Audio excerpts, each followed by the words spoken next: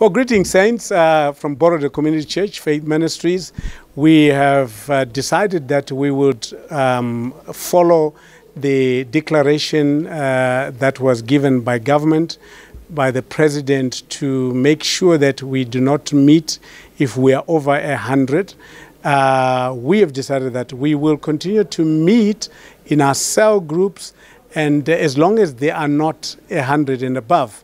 We've just met with the cell group leaders. We've agreed that we will meet either in our homes, or those who can't will still meet virtually.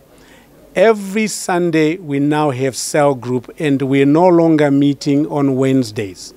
So our Sunday meetings are cell groups, but it will be a mini church where you will get a DVD recorded with a message, as well as with announcements and with devotional questions at the end, which you can discuss in your cell groups.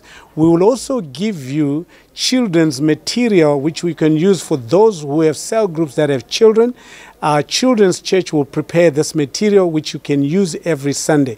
It is going to be revolving and evolving. And though we might not be able to coordinate everybody in such a way, we will make sure that all the concerns that are coming from the cell groups will come to the center, and the pastors and the elders will handle some of those as we go. We want to make sure that we see God in this whole issue, that at the same time we must be diligent and we must be disciplined to follow the hygiene processes and the preventative measures that have been given by the authorities and that which we know from our health practitioners. Let me just finish off by reading Isaiah chapter 54, verse 2. It says, "Enlarge the place of your tent and let them stretch out the curtains of your dwellings.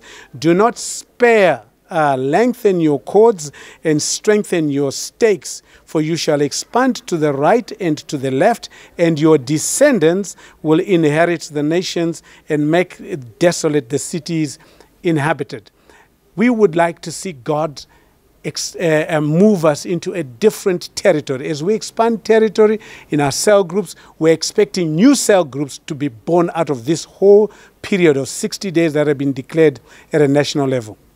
At the same time, we want to see a discipleship happening at more closer, intimate level where people will see transformation in their lives. So we want to see a stretch.